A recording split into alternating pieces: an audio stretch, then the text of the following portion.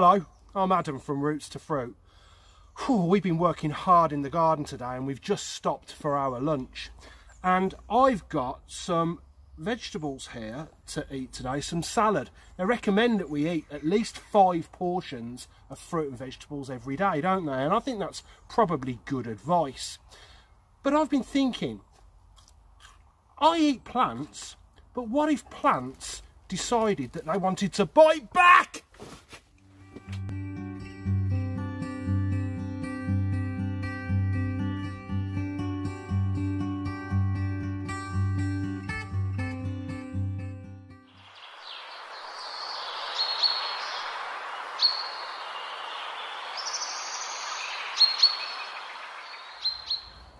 When we think of the word carnivore or carnivorous, it tends to conjure up images in our minds of lions and tigers and rampaging and roaring dinosaurs perhaps.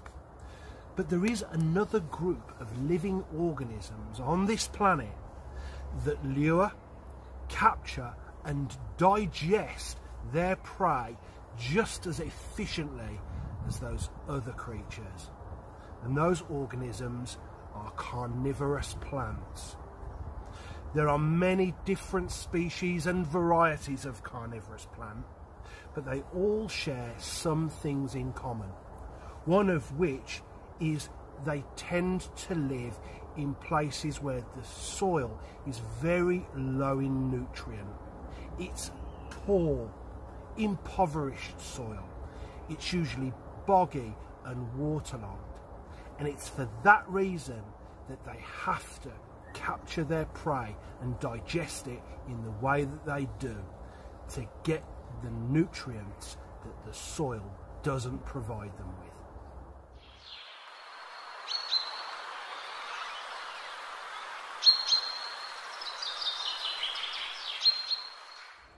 And though there are lots of different varieties and types of carnivorous plants, I'd like to talk to you in this film about 3 different ones.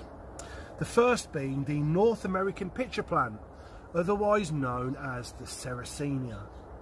The Sarracenia grows out of its boggy, waterlogged soil like a tall trumpet with a wide open mouth at the top.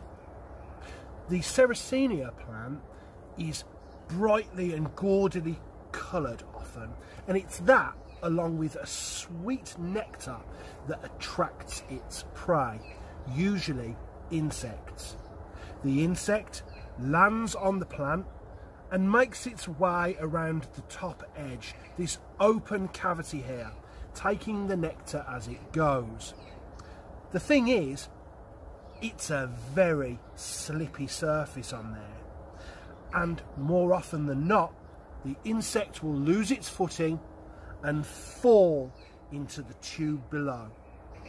Waiting for it at the bottom there is a mixture of rainwater and digestive juices and enzymes, which only increase as the insect struggles at the bottom. Once an insect has fallen into a pitcher plant, a Sarracenia, it's very unlikely it's ever going to get out again. The sides of the plant on the inside are waxy and smooth, and as the insect scrabbles at the surface, its feet become clogged with that wax.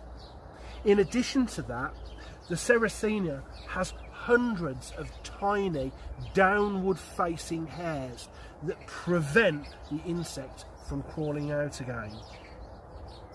Once the insect is fully digested over a period of days, it turns into a nutritious soup that the plant absorbs, enabling it to grow. In fact, just last week I cut off one of the pitcher trumpets on one of my Sarracenia plants as it was starting to die back.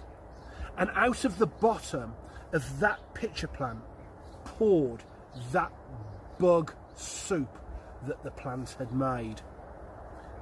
And it resembled something that looks like what you might produce from your nose. when you have a cold.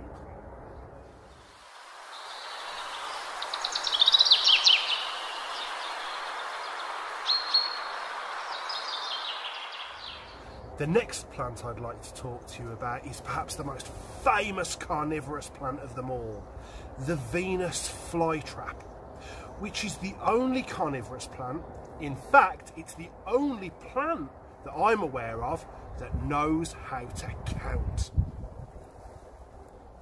Venus flytraps grow to around 13 centimetres across.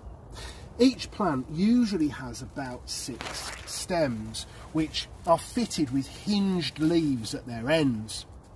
The edges of the leaves are lined with lashes, and when the leaf snaps shut, these form a trap. The most interesting thing about the Venus flytrap is how it eats. Flytraps lure their insects by the reddish pinkish lining in the leaves and by secreting a sweet smelling nectar.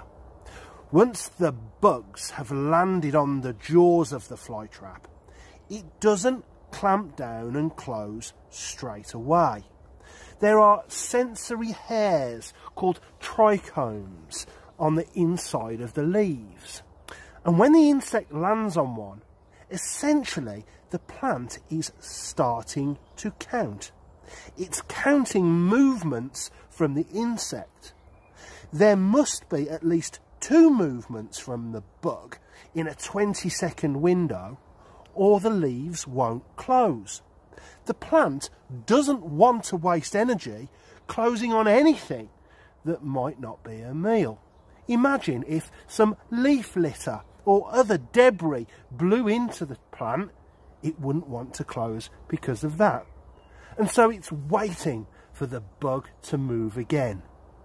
On that second movement, the plant closes its jaws in under a second by snapping shut. The lashes on the edge of the leaves work just like jail bars. They knit together to prevent the insect from escaping. But inside the leaf, the insect is wriggling. It's struggling to get free. And that's the third movement that the plant is waiting for, so that it knows that it can start to introduce digestive juices to break down the bug. After 5 to 10 days, the plant will have finished eating, and it will reopen, and the parts of the bug that it couldn't eat will just fall out, and the plant is ready to go again. So, as you can imagine, all of that opening and closing that's done by the Venus flytrap requires a tremendous amount of energy to be expended by the plant. And it gets that energy from the insects and other living creatures that it's capturing. So that's why it's really important that if you ever keep or ever see a Venus flytrap, that you don't trigger the leaves falsely. Most leaves on a Venus flytrap are only capable of 4 or 5 closures in their entire lifetime. And so to trigger it falsely, to not provide it with any nutrient for a closure, would be the same as asking you to run a marathon without giving you any breakfast.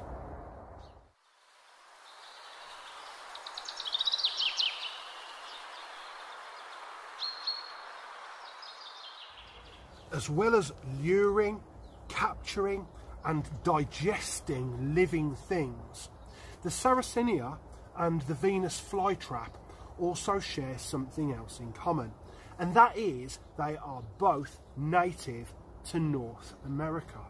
And that means that they're temperate plants, that we can grow them outside all year round here in Great Britain, because we share a very similar climate. But the third carnivorous plant that I'd like to talk to you about comes from a very, very different environment altogether. And that is the Nepenthes. The Nepenthes carnivorous plant grows in tropical, very humid climates and wouldn't do well outside here at all. As the Nepenthes grows in its humid rainforest home, it puts on these interesting pictures at the ends of its leaves. In the same way that a Sarracenia secretes that sweet smelling, sweet tasting nectar, the Nepenthes does the same, luring in its prey, which soon loses its footing on this very slippery edge, dropping down into the pitcher below, which is half filled with rainwater, digestive juices and other enzymes. This pitcher then begins to act like a stomach. Once the insect is inside, there is very little chance of it escaping, and soon it begins to break down, all the nutrients that it contains being absorbed to help the plant continue to grow. But the Nepenthes has an interesting common name, and that is the monkey cup. And it earned this name because monkeys were observed in the wild breaking off these leaf ends, these pitchers, and drinking the contents inside. That mixture of rainwater and dead and dying and digesting bugs, almost like some kind of icky bug smoothie. And so it got its name, the monkey cup or the monkey jar. But there is one other animal that in the wild has formed an even more intimate relationship with the Nepenthes than the monkeys have. Some species of Nepenthes grow so large they have been known to lure, capture and digest creatures as large as rats, birds, lizards and frogs. But there's one little animal that has managed to form an alliance with the Nepenthes, that they have a symbiotic relationship that's of benefit to them both, and that is the mountain tree shrew. Let's imagine this glass of water is our Nepenthes pitcher in the wild.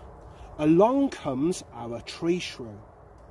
He clambers up onto the top of the pitcher, and quite apart from not falling in, he starts to lick the sugary sweet nectar from underneath the lid and from around the edge. The Nepenthes plant is providing our tree shrew with all of the carbohydrates that he needs. But what does the tree shrew give the Nepenthes in return? Well, he shuffles across the top of the lid and does a poo inside of the plant. He uses it just like a toilet. But the plant uses the nitrogen contained in the shrew's poo as food.